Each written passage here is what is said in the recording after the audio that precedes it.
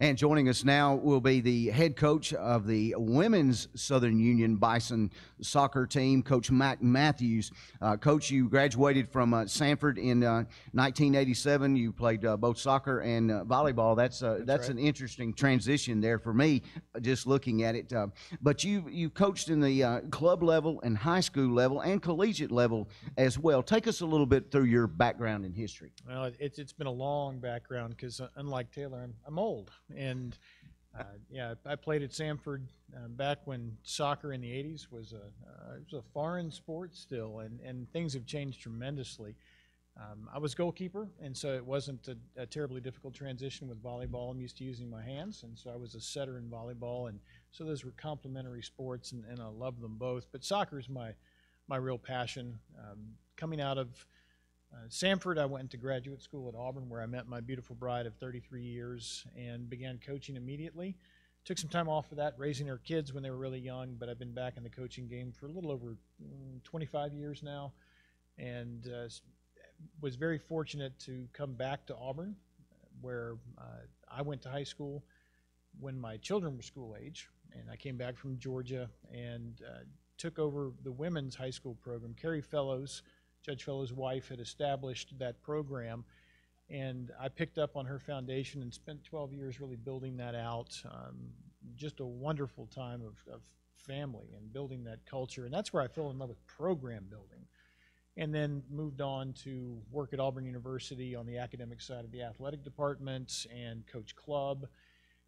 Eventually, I was the technical director for Auburn Thunder, and still maintain and always will maintain tight ties with that program led by Megan Kemp. Excellent program, and picked up broadcasting at that point. I've been blessed since the initiation of the SEC network to call many of Coach Hoppa's home games on the network on the digital stream, and that's been Andy Burcham trained me up, and it's really added to my love for all the things that surround athletics like this.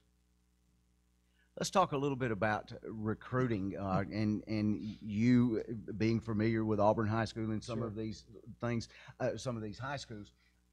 What is your first step as far as building your program? Yeah, I leaned on the relationships I've had from coaching for 20 plus years in this state. I immediately called coaches who know my character and said, I need you to spread the word.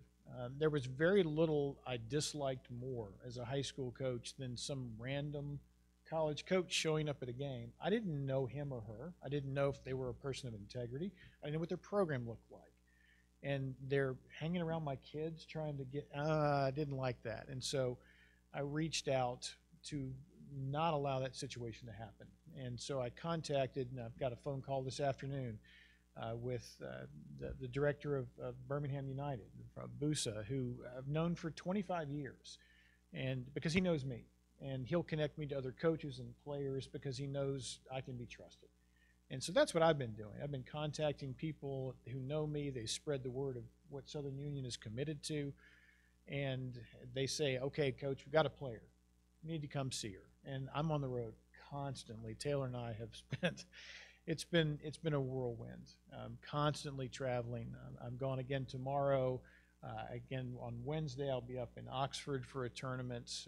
Coach Benji Turley up there has really connected me with players, and so that's what I'm doing, leaning on relationships to get connected to kids that just never otherwise would see. How many do you have so far that you have signed or that are committed to coming? I'm somewhere between, it depends on how you want to rank that.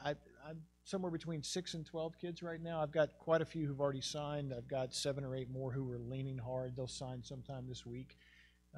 But it's been a very slow, steady process for me, and that's the way I want it. I'm a little anxious about it. Recruiting's a little scary, a little difficult because you're trying to get the right players, and you need the numbers.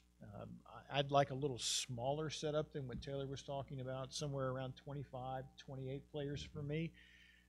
And realistically, I'm looking at, I got 14 to 16 identified that I really like right now. And once I sign at least 11, I'll feel like I have a team then I can kind of slow down and relax a little. How about the international side? Coach Jones talked about recruiting internationally and getting a base foundation. Yep. How has that worked for you as well? I have completely ignored it. I will come to it eventually. Taylor's helping me understand that side of it, but it's been very intentional on my part. I want to, not that I have any, we've got many international players who are really good quality players, and they really want to come to school in the United States. That market will be there, but I don't understand that market yet. I do know our local players. And I want us, not to the exclusion of international players, because if America's anything, it's a place people want to come, and we need to embrace that. Amen. But I'm going to start with our local kids. And once I get 15 or so of those players who I really want committed here, then I'll begin to put my fingers out and get a feel for that, and see who we can bless on that side of the pond and see how that works out. Talk about scheduling a little bit. We know that's kind of difficult. I talked with Coach Jones about it, from a standpoint, this is a startup program, sure, and the only one in the Alabama Community College side. It's a little easier for me playing out of the Georgia region because we've got 5 other region teams. So that gives me 10 games to start with. And then Taylor's connections have been incredibly beneficial, and that's a critical thing for us, is to function as one program. And so I've very much benefited from his connections. I've got 3 or 4 coaches who are waiting for me to respond. I've got 1 more region game to lock down with South Georgia State. And once that's done, I'll reach out and finish that schedule out. And scheduling really for me has been pretty easy. We've already got, I guess, 9 or 10 games on the books, and the others will fall in place as soon as we pull that last region trigger. One last question. Expectations, a startup program. I have no way to quantify what an expectation would be. What are you looking at? Well, I'll just put it this way. I hate losing. I didn't come here to lose. And, I've had several people say, well, Coach, year one, you got to get, we're a year and a half behind on recruiting. I've already got 19 2024s on my recruiting board. I've already made 1 offer for juniors in high school. So now we're starting to catch up on the recruiting cycle. People have said, Coach, you get what you get your first year, and nobody's worried about wins and losses. I'm like, wait a minute, no, I am. Our expectations are to play high-quality soccer and see how we stack up. I'll learn what the Georgia region looks like, and my expectation is for these ladies to play some beautiful soccer, win some games, and Arizona looks like a good place to be come November. That's called Nationals. I agree. Coach Mac Matthews, the women's head coach for the Southern Union Bison soccer program. Coach, thank you for joining us, and good luck, and we'll see you throughout the season. Thank you. I really appreciate what you guys do for us.